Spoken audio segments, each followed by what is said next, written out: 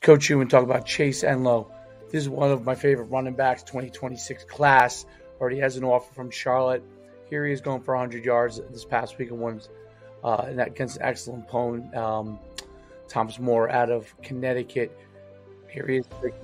I love the way he actually does a great job of getting the ball on a screen and really getting down the field. He also is great at helping us QB here. But he's got really nice feel in the ball, great explosion, and he's got a great way of picking his way through. Keeps his pad level real low when he runs the ball, and he keeps it low. It flows. I mean, it's an aspect that as a running back you always want to have. He's got that ability to be a ball when he needs to be, and he has the speed to be able to outrun that. And that automatic low center of gravity is a huge asset. Now he's playing for Hun School, and obviously it's a fantastic program. Has the ability to really step up. I just love that relentless running style that he has, the explosion.